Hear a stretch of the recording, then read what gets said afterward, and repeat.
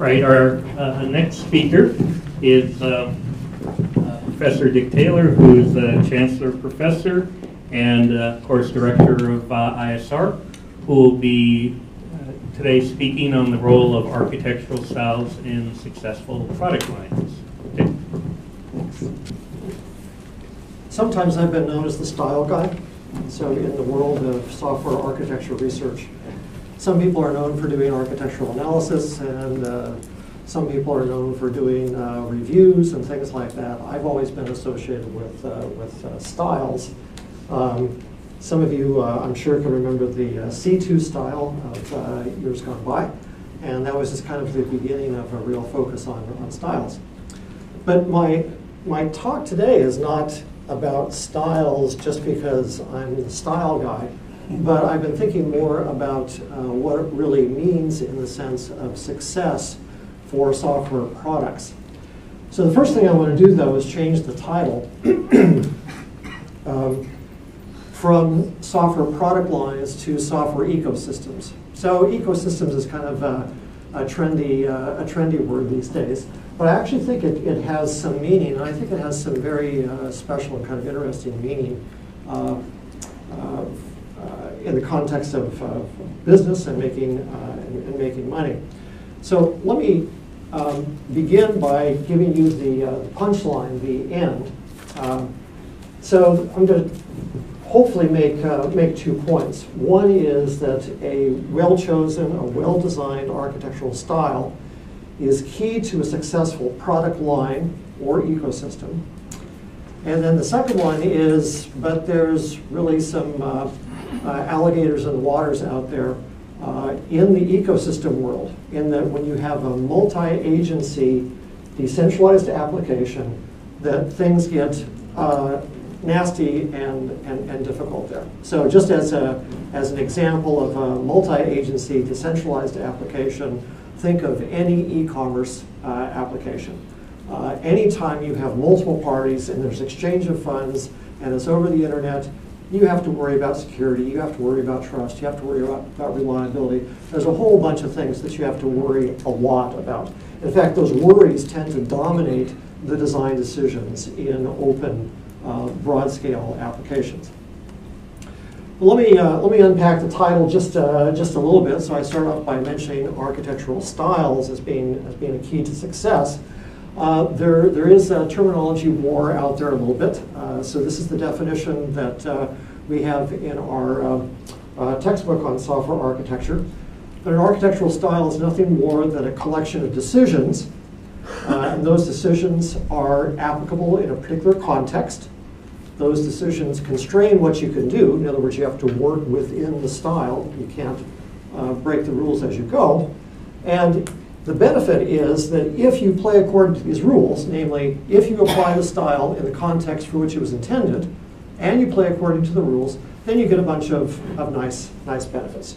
So the benefits might be in terms of extensibility, or portability, or adaptability, performance. There can be any number of benefits, but it's kind of like, in this context, this is what you're worried about. If you use this style, then here's the goodies that you get at the end of the day.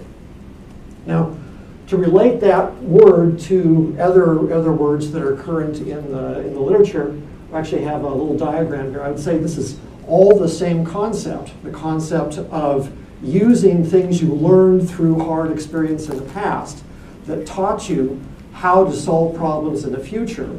It kind of fits on a spectrum from where I would put design patterns down in the lower left-hand corner, to architectural styles, to architectural patterns, and then to domain-specific software architectures in the upper right. What the excuse me, the axes on this graph, though, show are the scope of the idea and how much application-specific knowledge is involved in the use of these things. So when you get out to the DSSAs, domain-specific software architectures, deep application domain knowledge is required there, and these are decisions that govern entire system structure. So let's talk about the next word in the title, which was success. And what success means for a product line, and especially for an ecosystem, can vary a bit. For product lines, per se, it's usually profit and decreased time to market. If you can pump out the next version of your product in your product line faster than your competitors can, that's usually a good thing, and it also usually means that you are keeping your development costs down, because it should be the case in a good product line with a good style that the cost of developing the next member of the product is much smaller than developing the initial member of the product line. When it gets to ecosystems, then there start to be other definitions of success. Some people don't care about money. What they care about is widespread use, how it builds a platform for other people to leverage. It might be adaptability. There can be a lot of reasons for success. So it's kind of yes, yes to all those. Well, let me distinguish now product lines and ecosystems just a little bit. Product line is a term that's used in the business community. Does not always mean the same thing in the business world that it does in the world of software architecture. Because if you remember, there are some automobiles that they all have the same label on the front. It's a Chevrolet, but some Chevrolets are made in South Korea, and some are made in Detroit, and some are made here and there. The badge of Chevrolet on there doesn't really tell you anything about the cars. In particular, there's not necessarily any technical commonality between all the cars that are made by Chevrolet. But when I'm using the word product line, I'm talking about separate products that share significant technical commonality in their components and in their structure. So a fine early example of this was the Philips television sets, their high-end TV sets. They did just a wonderfully good job of the software product lines there. The iPhone family, another example of a product line from a company where there's significant technical commonality across the product line. An ecosystem, on the other hand, has this one major distinguishing factor. That is that there are multiple organisms, there are multiple agencies, multiple participants in this application, if you can even call it an application. And these multiple organisms interact with the system as a whole and with each other. So just as some quick examples here, think of Photoshop to begin with. I'll have a little more about Photoshop in a second, but Adobe makes Photoshop, but Photoshop is made with a particular architectural style that is designed and in fact has been successful in encouraging other companies, other developers to make plugins which can add value to Photoshop. So you buy the main product from one company and then buy additional things that plug into it from other companies so that you get a customized product for your photo editing manipulation needs. But these multiple organisms, namely Adobe and the other vendors, they have kind of a symbiotic relationship. It's good for Adobe that there are other companies that add value to their product. And of course, it's good for the little guys that make the plugins that Adobe is doing this thing in an open way, because that enables them to become players in the marketplace. So it's a good thing. But it's not always a completely aligned, happy, happy, smiley, smiley occasion. Because if somebody, like Adobe, for example, decides to change the fundamental way of doing extension, then all the external players who have a vested interest in the previous means of extension, they will resist that because it means new cost imposed upon them that's not going to add any particular value, probably, in the near term. So there's a lot of great success stories for product lines out there. Product lines have been around for a long time. Just some examples here. As I mentioned, Philips televisions were an early success there. The Philips medical devices company has also done that. They have, in one case, gone a completely different technical basis for their product lines than the televisions, but then they brought some of the technical secret sauce from the television side over to their side. Samsung does this. Samsung has published a number of papers about their consumer electronic devices and how they share some key technical commonalities. Automotive applications, I was going to say IFE, in-flight entertainment, but I guess it's IDE, the in-drive entertainment systems. But the networking applications that are on all kinds of cars, there's some great product line stories as well. If you're interested in this, one thing that's kind of fun to look at is what's called the Software Product Line Hall of Fame, which has been run by the SEI and the Software Product Line Conference for quite a few number of years.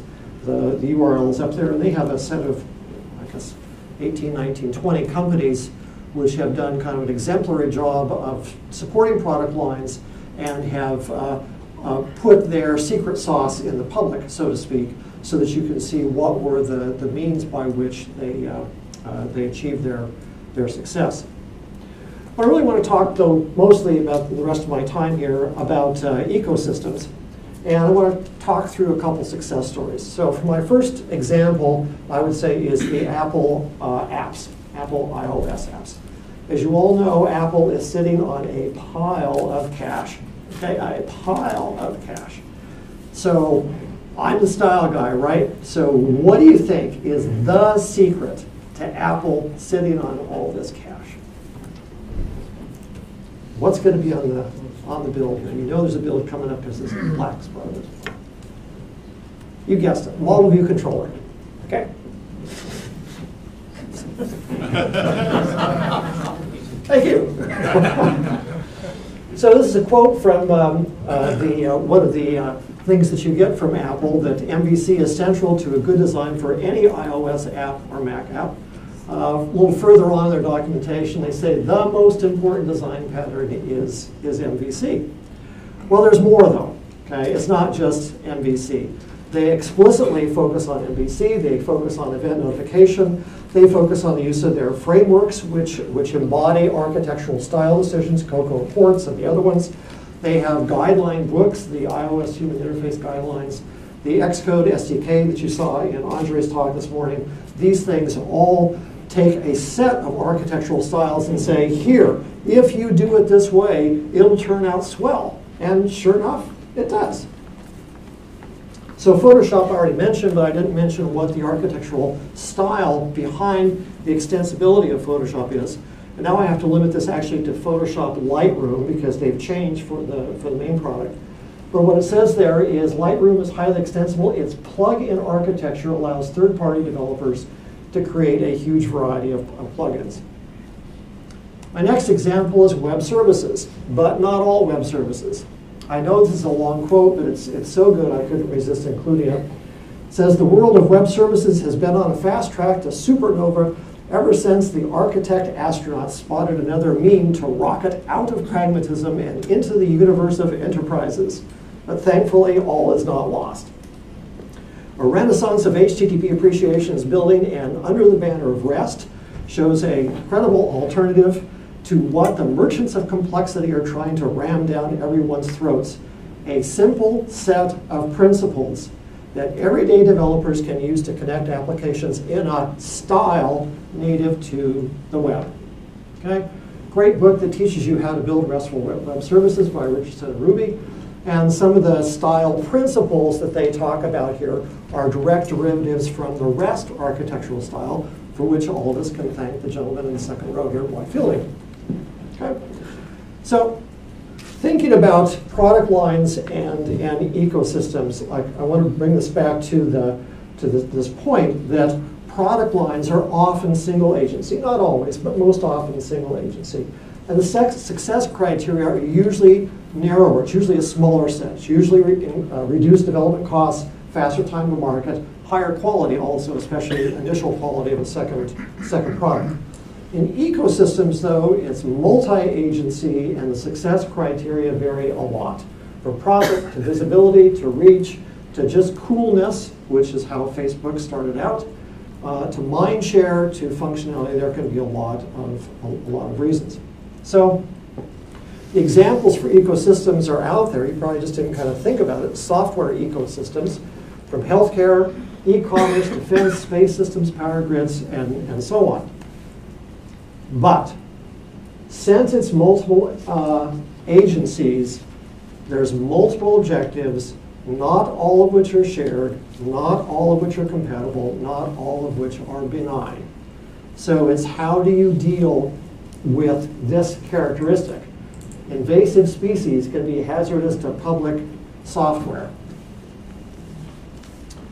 So styles going forward. Styles remain a key element in product line success. I'd say, why is this the case? Why am I making the point? It's because styles carry experience, they aid communication, they provide vocabulary for designers to talk, they speed design, they yield predictable benefits. This is all a good thing. And if you want the two-word moniker for what styles give you and adherence to styles give you, it's conceptual integrity. And it's maintaining conceptual integrity of a system, which is the big stick that carries you forward.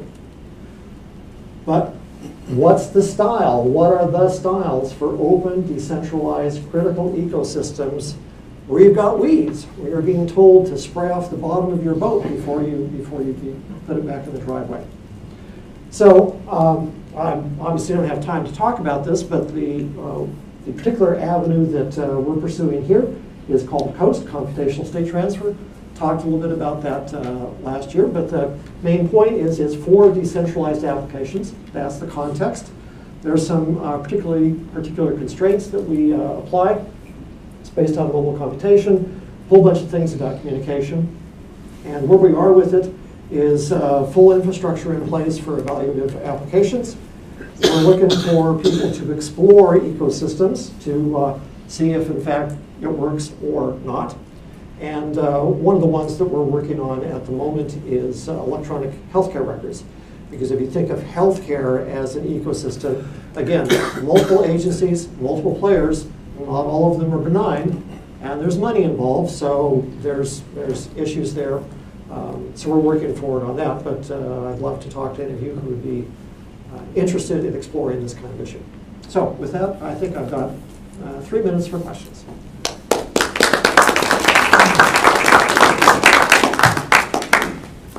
Questions for Dick?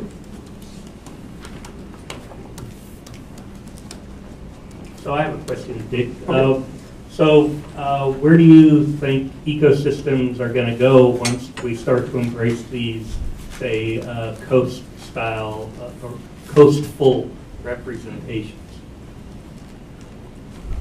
What do you see as the future?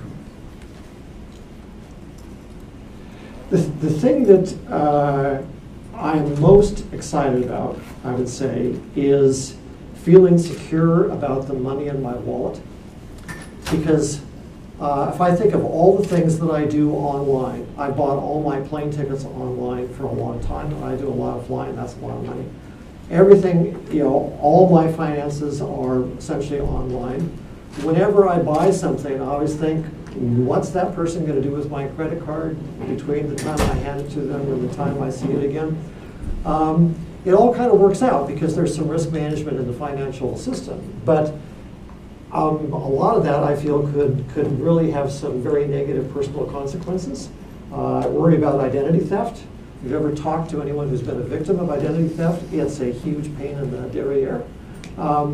I think it just would make me sleep better at night. Any other questions or comments? All right. Yeah, thank you very much, Dick.